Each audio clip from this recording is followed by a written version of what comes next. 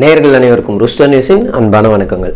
ஆண்களுக்கு சுன்னத் செய்யப்படுவது போல் பெண்களின் பிறப்புறுப்பு சிதைக்கப்படுவதை பற்றி உங்களுக்கு தெரியுமா? அதை பற்றி தான் இந்த வீடியோவில் நம்ம பார்க்க போகிறோம்.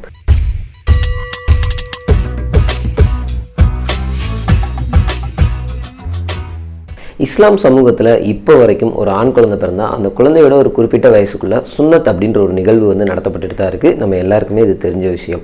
அந்த நிகழ்வில் அந்த குழந்தையோட ஆண் உறுப்பின் முன்தோல் வெட்டி எடுக்கப்படும். வலி அப்படின்னு பார்த்தீங்கன்னா அது வேதனை சொல்லவே முடியாதுங்க. வாயெல்லாம் அந்தளவுக்கு வேதனையை கொடுக்கக்கூடிய ஒரு வலி தான் அது. ஆனாலும் அதன் பிறகு அந்த ஆணினுடைய அல்லது அந்த குழந்தை பின்னாடி எந்த ஒரு கெட்ட விஷயங்களும் அதனால அவங்களுக்கு இல்லை. எல்லாமே அட்வான்டேஜஸ் மட்டும்தான். டிஸ்அட்வான்டேஜ் அப்படின்றது பெருசாக எதுவும் கிடையாதுங்க. ஆனால் இதே மாதிரி ஒரு பெண்ணினுடைய பிறப்புறுப்பு சிதைக்கப்படுவதனால் அவங்களுக்கு வாழ்நாள் முழுவதும் பிரச்சனை இருக்குது. அப்படிப்பட்ட ஒரு கொடூரமான செயலுக்கு பேர் தான் காஃப்டா அப்படின்னு சொல்கிறாங்க. இந்த நிகழ்வில் ஒரு குழந்தையாகட்டும் அல்லது சிறுமியாகட்டும் அல்லது வயது வந்த பெண்ணாகட்டும் அந்த பெண்ணினுடைய கண்கள் கட்டப்பட்டு ஒரு நாற்காலியில் உட்கார வச்சு அவங்க கையவும் கட்டிடுறாங்க. அதன் பிறகு அவங்களோட 2 கால்களும் விரிக்கப்பட்டு பிளேடு இல்லைன்னா கத்தி வச்சு அவங்களோட பிறப்புறுப்பினுடைய வெளித்தோல் வெட்டப்படுது, இல்லைன்னா வெளித்தோல் அகற்றப்படுது. இதை நினச்சி பார்த்தாலே ரொம்பவே ஒரு கொடூரமான செயலாக இருக்கும்.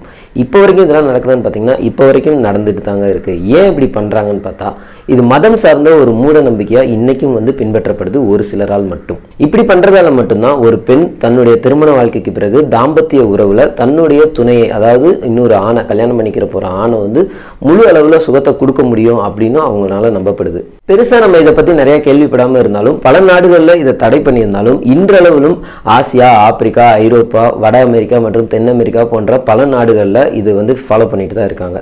இந்த நிகழ்வுக்கு எப்படியும் எந்த ஒரு பெண்ணும் முழு மனதளவில் சம்மதம் கொடுக்க போகிறதே இல்லைங்க. ஆனால் இதை ஃபாலோ பண்ணக்கூடிய அந்த சமூகத்தில் ஒரு பெண் மட்டும் இல்லை இதை நான் ஒத்துக்க மாட்டேன் அப்படின்னு சொன்னால் அந்த பெண்ணை இவங்க அசுத்தமானவள், பரிசுத்தம் இல்லாதவள் அப்படின்ற மாதிரி பார்க்குறாங்க. சமீபத்தில் ஒரு ஆய்வின்படி உலகத்தில் இருக்கக்கூடிய 200 மில்லியன் பெண்களுடைய பிறப்புறுப்பின் வெளிப்புறம் வெட்டப்பட்டோ அல்லது நீக்கப்பட்டோ அல்லது மாற்றப்பட்டோ தான் இருக்குது அப்படின்றது நிதர்சனமான உண்மை. ஆண்களுக்கு சுன்னத் அப்படின்ற ஒரு விஷயம் நடக்கிறதுனால அவங்களுக்கு உடல் அளவில் சயின்டிஃபிக்காக ஒரு நல்ல விஷயங்கள் தான் இருக்குது அப்படின்னு சொல்லியிருக்காங்க. ஆனால் பெண்களுக்கு இந்த மாதிரியான ஒரு நிகழ்வு நடத்துறதுனால எந்த விதத்திலையும் நல்ல விஷயமே கிடையாதுங்க. அவங்க உடல் அளவிலையும் மனதளவிலையும் வாழ்நாள் முழுவதும் பாதிக்கப்படுறாங்க. மேலும் அவங்களுக்கு மாதவிடாய் காலத்திலையும் பிரச்சனைகள் வருது. சிறுநீர் பை பிரச்சனை வாழ்நாள் முழுவதும் இருக்கிறதுக்கான வாய்ப்பு இருக்குது. அதை விட ரொம்ப கொடுமையான விஷயம் என்னன்னா, இப்படி பண்ணக்கூடிய பெண்களுக்கு வாழ்நாள் முழுவதுமே சுகப்பிரசவம் பண்ணுறதுக்கான வாய்ப்பு இல்லாமல் போகிறதுக்கும் இதில் அதிகமான வாய்ப்பு இருக்கதா சொல்லியிருக்காங்க. பிரிட்டன் நாட்டில் இந்த நடைமுறை சட்டப்பூர்வமாக தடை செய்யப்பட்டிருந்தாலும் வேறு நாடுகளில் இருந்து பிரிட்டன் நாட்டில் குடியேறிய மக்கள்னால இன்றைக்கும் ஒரு சில சமூகத்தினால இந்த விஷயங்கள் ஃபாலோ பண்ணப்பட்டுட்டு தாங்க இருக்குது. ஃபீமேல் ஜெனிட்டல் மியூட்டிலேஷன் FGM சொல்லப்படுற இந்த நடைமுறையை ஒரு மனித உரிமை மீறலுக்கான நிகழ்வுன்னு ஐக்கிய நாடுகள் சபை இதை முற்றிலுமாக நிறுத்தணும் அப்படின்னு சொல்லி தீர்மானம் நிறைவேற்றுறாங்க டிசம்பர் 2012. மேலும் இதை முழுவதுமே முடிவுக்கு கொண்டு வரணும் அப்படின்றதுக்காகவே வருடம் இந்த FGMக்கு எதிரான ஒரு நாளாக பிப்ரவரி 6ஆம் தேதியை அறிவிச்சிருக்காங்க. இது எங்கேயோ ஐரோப்பா, ஆசியா நாடுகளில் தான் நடக்குது, மத்திய கிழக்கு நாடுகளில் தான் நடக்குது அப்படின்னு மட்டும் இல்லைங்க. இந்தியாவிலையும் மும்பை பகுதிகளிலையும் இன்றளவிலும் இது நடந்துட்டு தான் இருக்குது. போரா அப்படின்ற குறிப்பிட்ட சமூகத்தை சேர்ந்தவர்கள் மும்பை பகுதியில் இருக்கிறவங்க நிறைய பேர் இன்றைக்கும் இதை வெளியே தெரியாமல் பிண்டி பஜார் அப்படின்ற பகுதிகளில் நடத்துகிறதா அதில் பாதிக்கப்பட்ட ஒரு சிலர் நேரடியாகவே வெளியில் மீடியாவில் சொல்லியிருக்காங்க. அப்படிப்பட்ட பெண்கள் தான் மசூமா மற்றும் ஆரிஃபா அப்படின்ற 2 பேர். அவங்க 2 பேரும் அவங்களுக்கு நடந்த நிகழ்வை பற்றி சொல்லும்போது எங்கேயோ சும்மா வெளியில் கூட்டி போகலாம் அப்படின்னு சொல்லி கூட்டி போயிட்டு இந்த மாதிரியான ஒரு நிகழ்ச்சியை நடத்தி கூட்டிகிட்டு வந்துட்டாங்க. அதுக்கு நான் அழுதுகிட்டே இருந்தேன். இந்த சம்பவத்தில் என்னுடைய முதல் டார்கெட் என்னுடைய கோபம் முழுவதுமே என்னோட அம்மா மேலே தான் இருந்தது அப்படின்னு சொல்லி ஆரிஃபா அப்படின்றவங்க கருத்து வெளியிட்டிருக்காங்க. மசூமா அவங்க சொல்லும்போது எங்கள் அம்மா என்னை வெளியே கூட்டி போய் சாக்லேட் வாங்கி தரேன்னு கூட்டி போனாங்க. நானும் ரொம்ப சந்தோஷமாக போனேன்.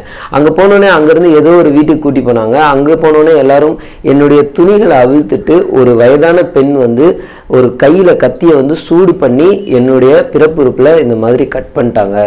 என்னோட வலி நான் வெளியில் சொல்ல முடியல. நான் ரொம்ப நாளைக்கு நான் அழுதுகிட்டே இருந்தேன் அப்படின்ற ஒரு கருத்தையும் அவங்க சொல்லியிருக்காங்க. மசூமா, ஆரிஃபா இவங்க 2 பேரும் நேரடியாக இந்த சம்பவத்தினால பாதிக்கப்பட்டதுனாலே அவங்கள மாதிரி மற்ற பெண்கள் பாதிக்கப்படக்கூடாதுன்றதுக்காக ரொம்பவே தீவிரமாக இந்த FGMக்கு எதிராக போராடிட்டு இருக்காங்க. ஒரு ஆணுக்கு சுன்னத் அப்படின்றது நடக்கும்போது அது எல்லாத்துக்கும் பெருசாக பத்திரிகையெல்லாம் வச்சு சொல்கிறாங்க. ஏன்னா அதில் தவறு இல்லை அப்படின்றதுனால தான் அது பெருசாக நடத்துகிறாங்க. ஆனால் இது தவறுன்னு தெரிஞ்சிருந்தும் நம்ம இந்திய அரசாலையும் இது இந்திய அரசு சட்டத்தின்படி இது தவறுன்னு தெரிஞ்சிருந்தும் இல்லீகலாக இது இன்றைக்கும் நடந்துட்டு தாங்க இருக்குது. அதனால தான் வெளியே தெரியாமல் இந்த மாதிரி சம்பவங்களை நடத்திட்டு இருக்காங்க. அதனால உங்களுக்கு இனிமேல் இது பற்றின விஷயம் தெரிஞ்சதுன்னா அதை வெளிச்சத்துக்கு கொண்டு வாங்க. இப்படி இதுக்கு எதிராக போராடுறவங்களுக்கு நம்ம துணை நிற்போம், ஆதரவு கொடுப்போம் சொல்லி வேறொரு வீடியோவில் உங்களை சந்திக்கும் வரை உங்களிடமிருந்து விடைபெறுவது தி ரூஸ்டர் நியூஸ் டீம். இந்த வீடியோ பற்றின கருத்துக்களை கமெண்ட்டில் பதிவு பண்ணுங்கள். இந்த வீடியோ உங்களுக்கு பிடிச்சிருந்தா லைக் பண்ணுங்கள், ஷேர் பண்ணுங்கள். தி ரூஸ்டர் நியூஸ் சேனலை சப்ஸ்கிரைப் பண்ணுங்கள். மறக்காமல் பெல் சிம்பிளை ப்ரெஸ் பண்ணுங்கள். நன்றி, வணக்கம்.